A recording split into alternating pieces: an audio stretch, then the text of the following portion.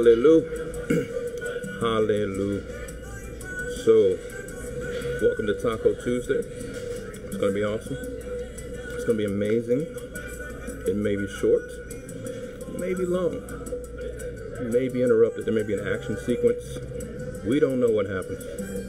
We just go with the flow. So, as people are coming on, I'm just out with the beat. I'm telling you, this music is fire. Music is fire. Anyway, while I wait for people to jump on, here's Campo, Azul. And of course, you can't read backwards, but if you could, it would say Nolensville, Tennessee. Hallelujah. So if you're in Nashville, you just head straight south. You're in Murfreesboro. Google it. No, it's not bad. But today we're going to talk a little bit about a time to get mad. I can't do a good mad face. I wish I could. You get some of your good mad face. It's tough. I'm not normally mad, so it's hard to show a mad face. You can't just put it on. Can't do it. Anyway, we're going to be today in our Bible. If you don't have your Bible, go grab one. Please don't grab a Bible that does not belong to you. Grab a Bible that does, or, ask to borrow a Bible. As long as you ask, it's borrowing. If you take without asking, it's illegal, and I will turn you in. Hopefully there's a reward. But yeah, Campo, Azul, if you're in Nashville, come on down. We're going to do a little bit more after we go off. Possibly. Just depending who shows up. But we're here with the great chips.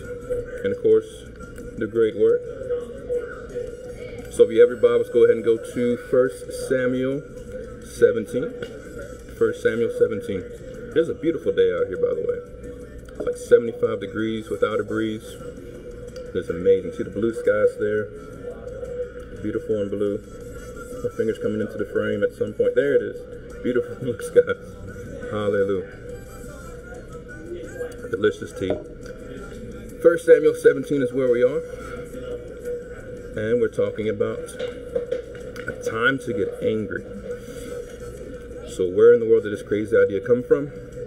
My mama. I blame my mama. Mama, if you ever watch this, my mom, I think, is like trying to catch up on the different ones I've done. And it's funny when your mom watches you preach and teach. It's funny, because I'll share a testimony. She'll be like, "I didn't know that." I'm like, "Mom, I didn't. That's right, I didn't tell you." So it's fun. But yeah, my mom actually was talking to me, and she said you can't be afraid and angry at the same time. She said you cannot be afraid and angry at the same time. You're either one or the other. So we've been dealing with the spirit of fear. We've been dealing with anxiety. We've been dealing with hesitancy. People being afraid to just do this. Look at this. I want to show you how beautiful this is right here. Taking a Taco Tuesday tour. All the wonderful people out here eating. I love it. I love it. And then earlier today, I was out at a different park than I normally go to, and it was filled with kids, and it was amazing. Kids were out having a good time, enjoying themselves, and that's really what it should be, right? People having a good time. No fear lives here. So 1 Samuel 17, hopefully you're there, and we're going to talk a little bit, dance a little bit, talk a little bit about a time to get angry. Hallelujah. Alright, so we're going to start with 17.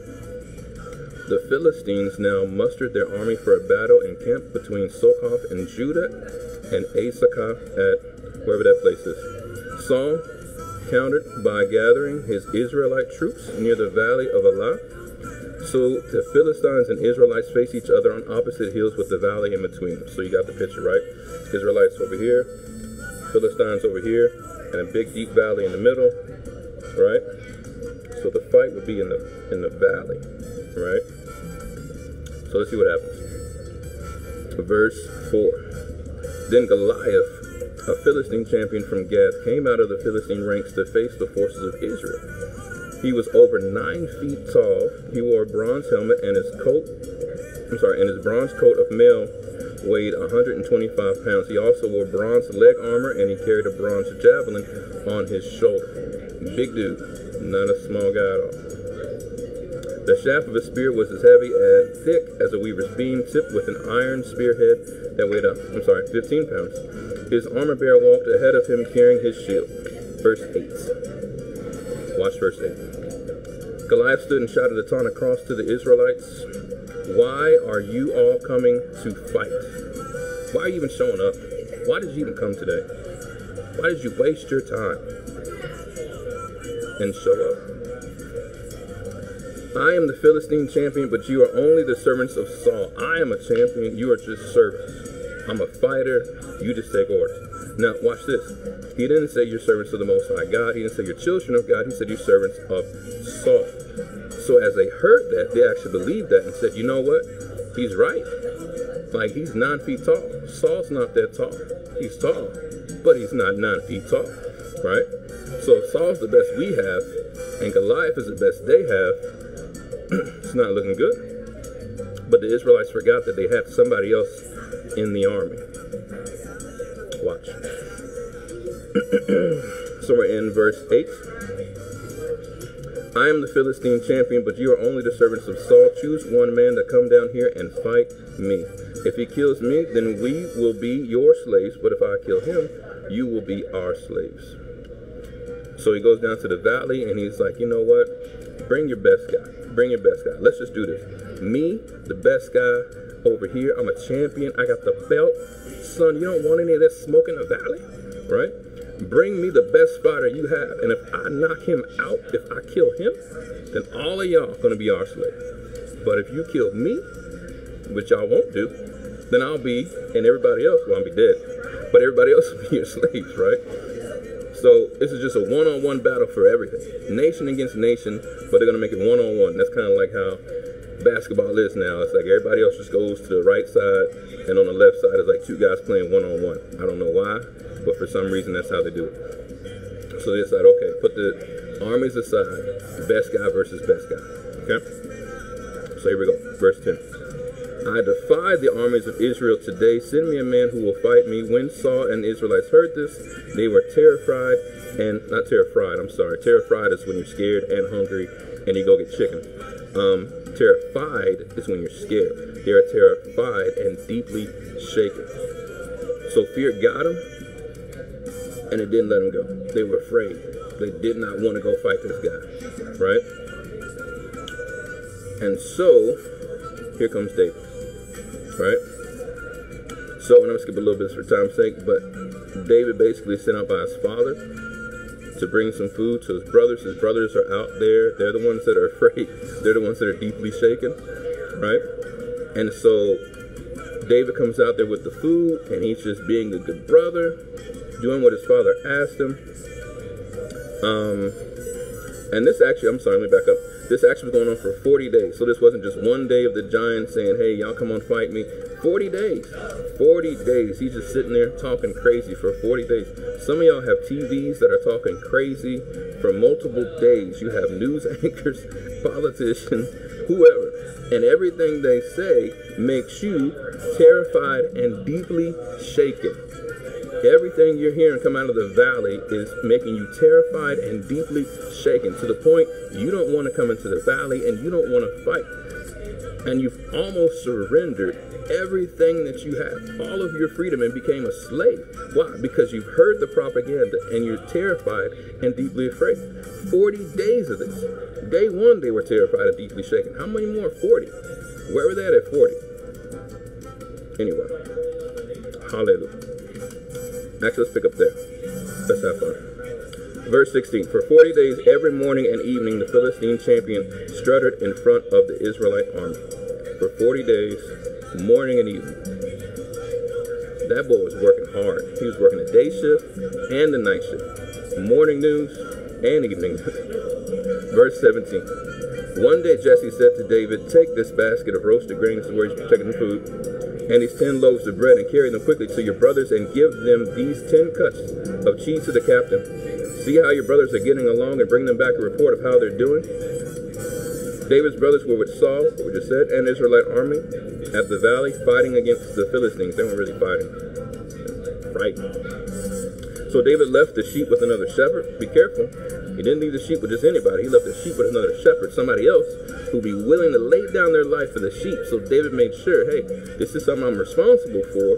I'm given a second responsibility, but let me place the first responsibility in the hands of somebody who's equally responsible while I go take care of responsibility number 2. So I'm going to do both things, but I'm going to make sure nothing drops, right? So David's on top of his shepherding responsibility like a boss. David is doing his job, right? Above and beyond. Verse 20. So David left the sheep with another shepherd, set out early the next morning with the gifts. He's bringing gifts. People come with gifts. I like people with gifts. Amazon workers, they can bring anything they want, drop it off at the house. As long as it's for me, not somebody else, because then it's a whole nother situation. Anyway, David left with the sheep with another shepherd, set out in the early morning with the gifts, as Jesse had directed him, like his dad told him. He arrived at the camp just as the Israelite army was leaving the battlefield with shouts and battle cries. Soon the Israelite and Philistine forces stood facing each other, army against army. David left his things with the keeper of supplies and hurried out to their ranks to greet his brothers. As he was talking with Goliath, the Philistine champion from Gad came out from the ranks of the Philistines.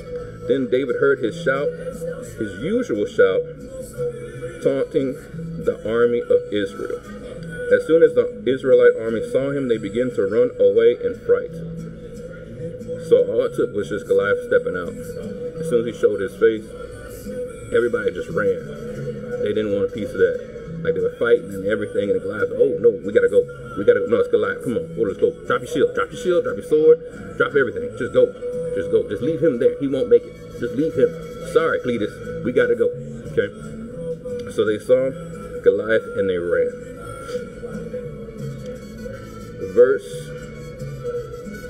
Actually, wait, I want to point this out. Verse 23, it ends with, then David heard his shout. So David never heard this before. They were used to it. They heard it for 40 days, right? Nobody fought Goliath. Heard it for 40 days. Didn't mess with Goliath. David hears it one day. David decides, I'm going to do something about this, right? Watch this. I'm spoiling it. I know, but it's still good. Verse 25. Have you seen the giant? The men asked. He comes out each day to defy Israel. The king has offered a huge reward to anyone who kills him. He will give that man one of his daughters for a wife.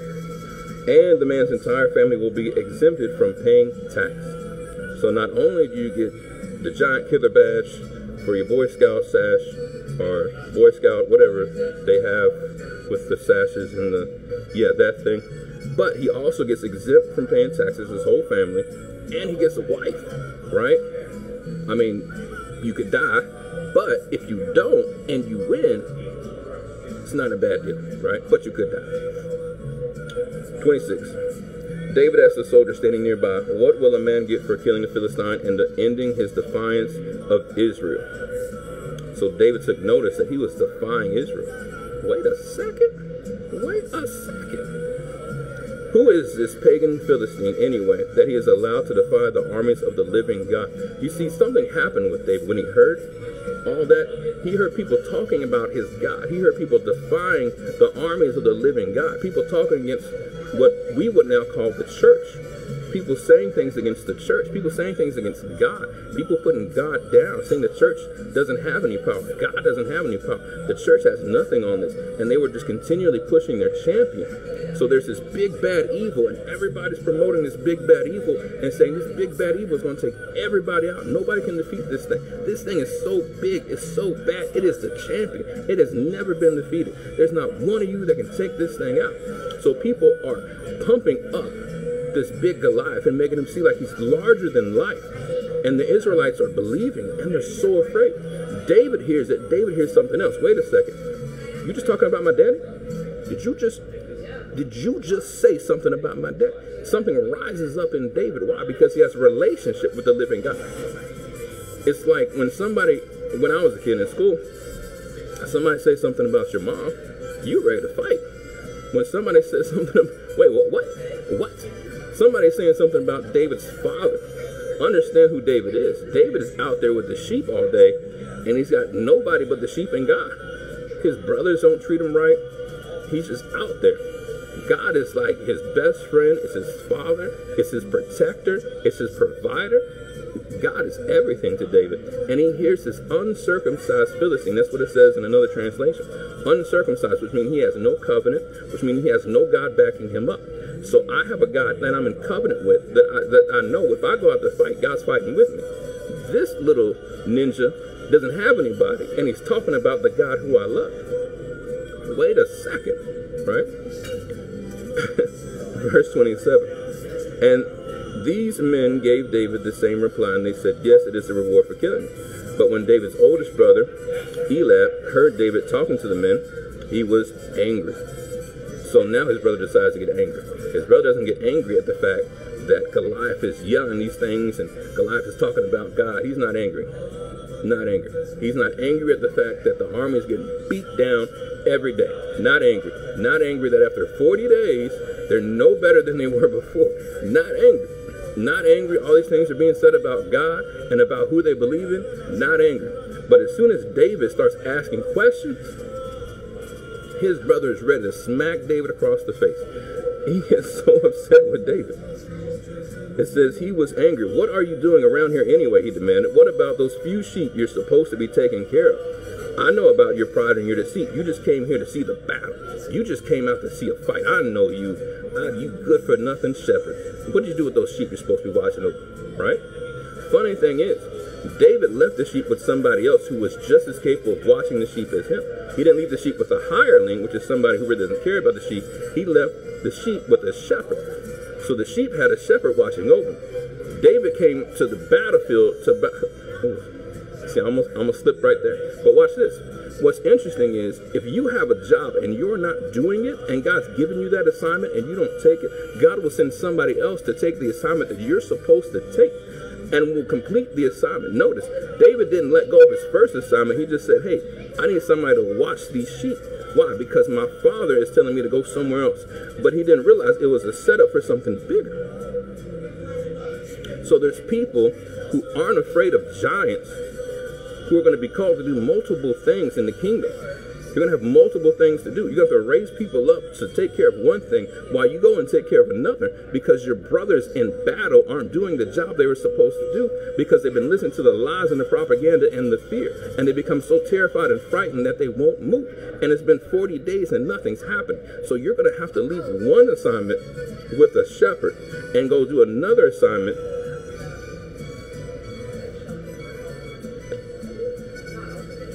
Here we go. Verse 29. What have I done now? David replied, I was only asking a question. I was only asking a question. It's funny. You start asking questions, people get mad at you. All you got to do is ask a question. Try me. Try it right now. Just ask a question. Ask a question. You know what? I like questions. So when I go to the restaurant, when I walk in, but when I sit down, somehow I'm safe. People get mad. Ask a question. People get mad. So on the airplane, we're sitting next to each other and it's closed in. Oh no, it's one space apart. One space. Okay, was that 3 feet? 4 feet? But we're enclosed with masks on and we're safe. But when we go to church, how come that doesn't work? People will get mad at you. Go and ask a question today. People will get mad at you for simply asking a question. David asked a question, and they get mad at him. Funny how that works.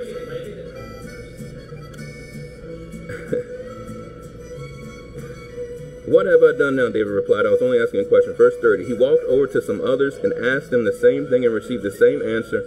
Then David's question was reported to King Saul, and the king sent for him. Somebody snitched on David. Somebody went and told King Saul, look, hey, David, this guy's over asking all these questions, man. He's been walking around asking everybody the same question. You might want to check on him. You might want to see about him. So anyway, somebody pulls a Karen on David, snitches on David, and now David has to go talk to the king. Right? Here we go. So King Saul sends for him, verse 32. Don't worry about this Philistine, David told Saul.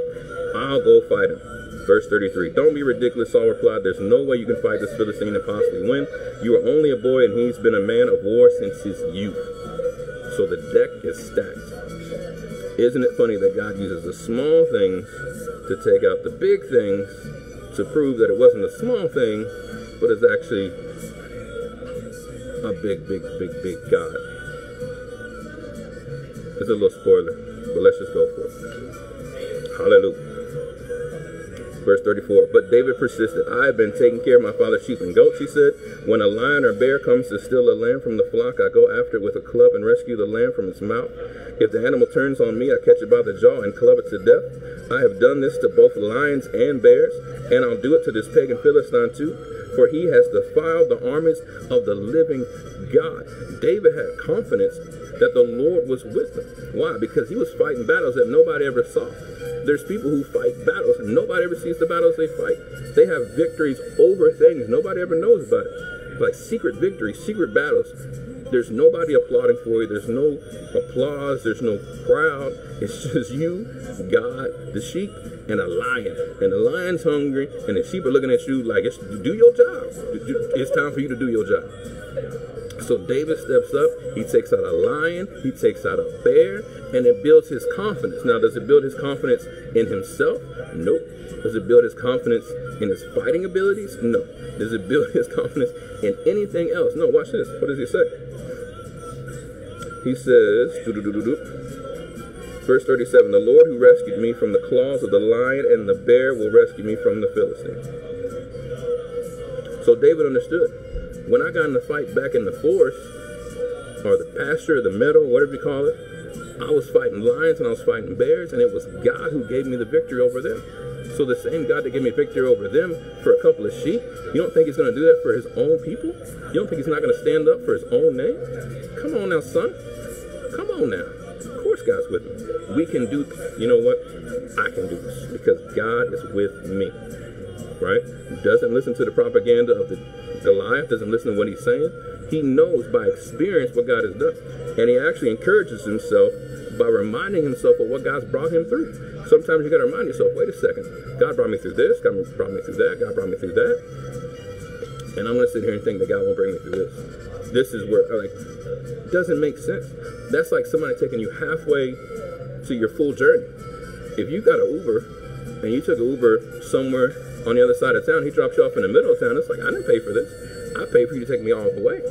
God's not going to drop you off halfway. Halfway through your destiny, halfway through your call, halfway through what he has for you. He's not going to give up on you and just let you be taken out by some giant halfway. The same God that was with you in the beginning is the same God that's going to be with you in the end. But you just have to have faith and believe that God is with you in every battle and not back down because of fear, but step up because of faith, because you know you have a covenant with a God who is bigger than anything that could ever come against you. Hallelujah. Let's go. Verse 38. Then Saul gave David his own armor, a bronze helmet, a coat of mail. David put it on, strapped a sword over it, and took a step or two to see what it was like, for he had never worn such things before. I never put this on before a day in my life. I don't know. This isn't how I fight. This isn't David. I can't go in these, he protested to Saul. I'm not used to them. So David took them off again. Verse 40, he picked up 5 smooth stones from a stream and put them into a shepherd's bag. Then, armed only with his shepherd's staff and sling, he started across the valley to fight the Philistines. So he just had what he knew. He said, look, these are weapons I'm familiar with. Look, I know how to handle business with this right here. That's all I need. Right? And so, what does it say? Verse 41. Goliath walked toward David with his shield bearer ahead of him, sneering in contempt at this ruddy-faced boy. So you got a man versus a boy, a giant versus a not giant, right? Sword versus rock. Doesn't look like a good battle. Verse 43. Am I a dog, he roared at David, that you come at me with a stick? Well, actually, that's me. That's what I would have said. Are you a dog? Let me tell you something. Anyway, verse 43. Am I a dog that he roared at David, that you come at me with a stick? And he cursed David by the names of his God. He's cursing David out. Blankety, blankety, blankety, blankety. That's what he's saying to David. Verse 44. Come over here and I'll give your flesh to the birds and your wild animals, Goliath yelled. So he's still talking, still going, right? 45. Watch what David does. David replied to the Philistine, "You come to me with sword, spear, and javelin, but I come to you in the name of the Lord of heaven's armies, the God of armies of Israel, whom you have defied. Today the Lord will conquer you, and I will kill you and cut off your head." Notice, before David ever fights, David starts talking. A lot of times we lose because we're afraid to talk. What are you talking? What's coming out of your mouth? Because what happens is fear comes into our ear, and what do? We just start telling everybody about fear. Oh, you hear about Goliath? You hear about Goliath? Oh my goodness, he's so big. He said he's gonna smack us in the next Tuesday. He said he could crush us like a soda can. Oh, did you hear what Goliath said? And they repeat all of the fear. Stop repeating fear. Start repeating the word of God. Start repeating faith. Start repeating what God is speaking to you in your spirit. You have to go out. David was out in the quiet places, heard from the Lord, and he spoke what he heard from the Lord. He said, "I come to you in the name of the Lord of heaven's armies, the God of the armies of Israel, whom you have defiled." He said, "Wait a second. I know what's backing me up. I know who's backing me up. Let's back up. I want to show you something really cool. You want to see something cool? Ready for it? Ready for it? Here we go. Hold your space. Go back. Go back to chapter 16. Chapter 16 and verse 13. So we're still in 1 Samuel. Just a little back. I had to flip one page, maybe two for you. If you have a big print Bible. 1 Samuel 16, looking at verse 13. "So as David stood there among his brothers, Samuel took the flask of olive oil he had brought and anointed David with the oil." So what happened? David was anointed before he ever got into battle. David had an anointing on him from Samuel, who was the prophet, who had the anointing on him. So the man of God with the anointing was giving the anointing on David. Watch this. "And the Spirit of the Lord came powerfully upon David from that day on." The Spirit of the Lord came powerfully upon David from that day on. The Spirit of the Lord came powerfully upon David from that day on. Then Samuel returned. So, what have we been talking about? For 2 weeks, this will be week 3. We've been talking about a spirit of power. So David had on him a spirit of power. So David knew, I'm anointed. There's the Holy Ghost is on me. There's a spirit on me of power. The Lord is with me, strong. I don't go out here and just fight the fight. David wasn't just looking for a fight. You want some of this? David wasn't just looking for a fight. But there was a giant that was defying God, that was coming against God, coming against the nation, coming against everything that he stood for. And he's like, we can't stand for this. Because if David didn't stand up, what would have happened? Would Israel be slaves now? And if you're slaves, do you have your own beliefs? Do you have your own things you can do? No. Their traditions and everything they believed in would have got kicked out. David's like, we ain't going to have this. So David decides to stand up for an entire nation. Let's see what happens. Let's finish this out. Hallelujah. And then, verse 46, I'll start 46 again. Today the Lord will conquer you, and I will kill you and cut off your head. And then I will give the dead bodies of your men to the birds and wild animals, and the whole world will know that there is a God in Israel. And everyone assembled here will know that the Lord rescues his people, but not with sword and spear.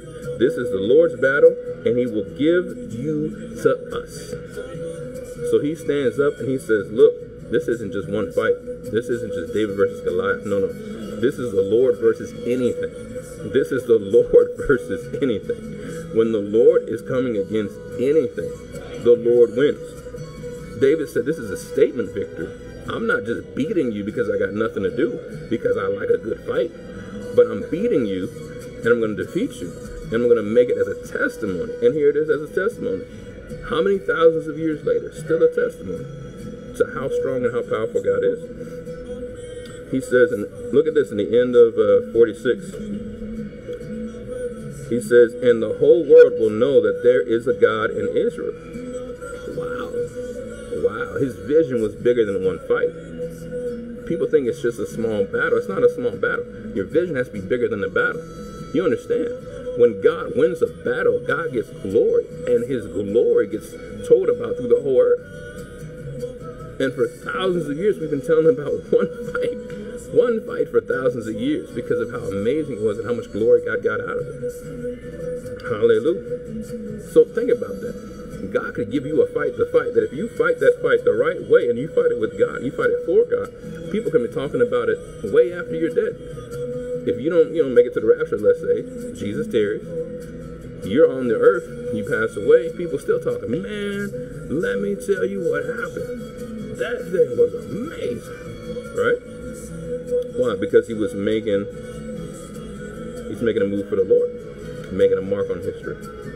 47.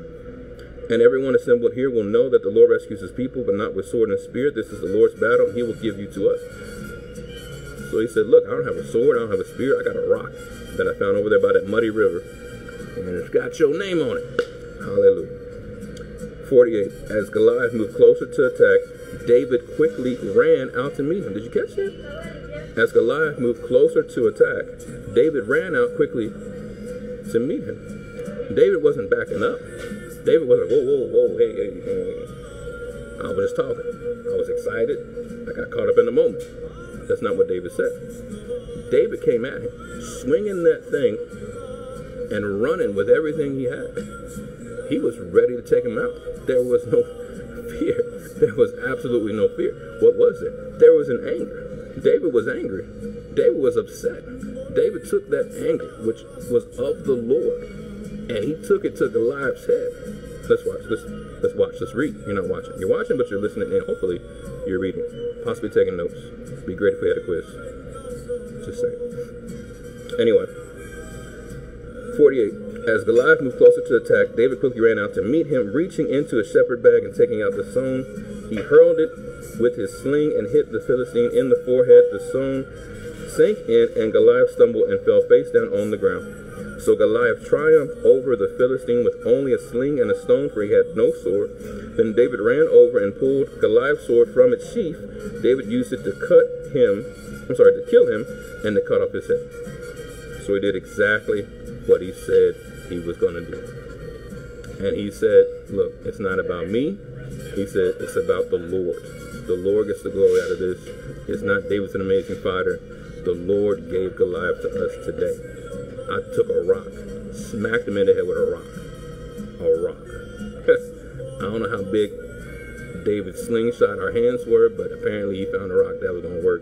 No, it was the Lord. The Lord put a little something extra on that rock. That rock had some mustard from heaven on it. You see what I'm saying? That rock had like an angel grab it, and like, that thing came and just hit him, and it was over. Lights out. He was gone. Little X's on his eyes, and he just fell. He was gone. And David killed him, cut off his head. End of story. Good night. Anyway, let's finish this up. The end of verse 51. When the Philistines saw that their champion was dead, they turned and ran. That's all it took. That's all it took. The whole army ran when one guy fell. That's all it took. They're fighting for 40 days when all they had to do was just take out one guy. So we lost people. We lost people because nobody wanted to stand up to the one guy. Nobody wanted to stand up to fear. Nobody wanted to fight Goliath. So we lost people. Who would have just...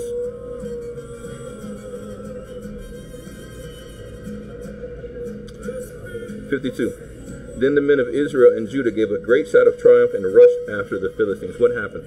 They became emboldened. Boldness came upon them. Fear was gone. They were like, look, if that little ruddy kid can take out the biggest, baddest giant y'all got, look, with a rock. It's on. It is on. Let's do this. So fear went from one camp to another camp, and boldness came on to the Israelites. And all of a sudden, business got taken care of. That's what happened. I got to see this like a good movie of this. I want to see like a good movie of this, because the scene is amazing. Hallelujah. So they gave a great shout of triumph and rushed after the Philistines, chasing them as far as Gath and the gates of Ekron. The bodies of the dead and wounded Philistines were strewn all about the road as far as Gath and Ekron. Then the Israelite army returned and plundered the deserted Philistine camp. And David still had the head in his hand. Took the Philistine's head to Jerusalem, but he stored the man's armor in his own tent. I'm telling you, that's some crazy stuff. But that's where we got to get to. But notice, what pulled David into the fight? I mean, he was talking about what he would get. But what he couldn't stand was like, look, you can't sit here and talk about my God like that. Look, man, I don't even know you, bro, but you ain't going to be just doing this. Whoa, 40 days? 40 days? You done, son. You done. You done. You out. Right? So there has to be like a Holy Ghost boldness. Has to be like a, wait a second, this isn't right. That rises up on the inside of us. Right? And a lot of people, it's like fear, boldness. You know, and you've got to stir yourself up so the boldness level increases. See how that works? And sometimes you get bold just because you get angry. You're not even thinking clearly. You're not sitting there thinking rationally, like, you know what? He could eat me. He could probably eat me. But that's not what he's thinking. He's just upset. He's angry. How dare you? You ever just get so mad you just stop thinking? You catch yourself like, whoa, what am I doing?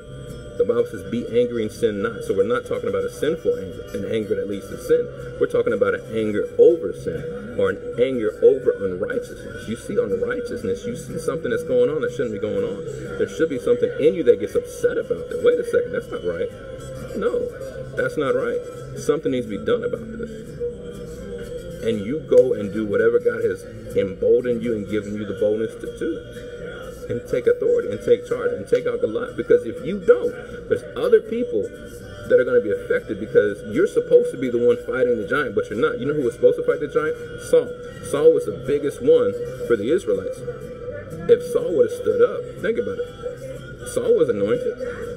Saul was king. Saul was the biggest one there. Saul should have done what David did. But he didn't. So he lost men because he wouldn't stand up and do what God told him to do. So how many people are we willing to lose because we're not willing to stand up and do what God called us to do? You can't say, well, I'm afraid. Okay, you're afraid, but you're called. You're afraid, but you're anointed. You're afraid, but you're filled with the Holy Ghost. What do you expect other people to do? If not you, who? Are we going to have to go get David out of the field, who's supposed to be watching sheep, to come and fight because you're scared to fight? Or are you going to get angry enough and say, you know what, this fight is my fight. It's gone on way too long. I'm going to stand up and do something about this fight. We all have fights we have to stand up and take care of. Don't let somebody else fight your fight for you. It's embarrassing. Embarrassing. And you lose people. Unfortunately, there are consequences. So if you're called to stand up and fight a fight, fight the fight. And I pray you get angry. I pray you get upset. I pray something burns on the inside of you like never before. A Holy Ghost anger that ignites you into action to do exactly what God has called you to do for this hour. Amen? Amen. Wasn't going to be long. I don't know how long I was. Let's see. Let's take a peek. Let's see. Oh, look at that. Not bad at all. But yeah, that's all for tonight. Still going to be here. It's still actually not that dark. You can see it's kind of darkening, but not that dark. So if you're still in the area, on your way, come on through. It is actually taco time. I don't eat tacos before because then I'll get sleepy. So I just wait till after and do tacos. So if you're still in the area, you want to come through, come on. There's a lot more we can discuss. We still got another 65 books we can go through. Hallelujah. Blessings to y'all. Also, if you made it to the end, congratulations. If you want to give, we are taking money through Cash App, Lead Them to Him. Cash App, Lead Them to Him, or PayPal. I think it's paypal.me// one of those slashes. Gary Wingfield, my name. Everything's going to be on Facebook. You can go back on my page, see it all there. Be a blessing so we can keep doing what we're doing. And if you're in the area, I triple dog dare you to come out. Triple dog dare you. Don't listen to the giant. Come out. Blessings to y'all. See you soon.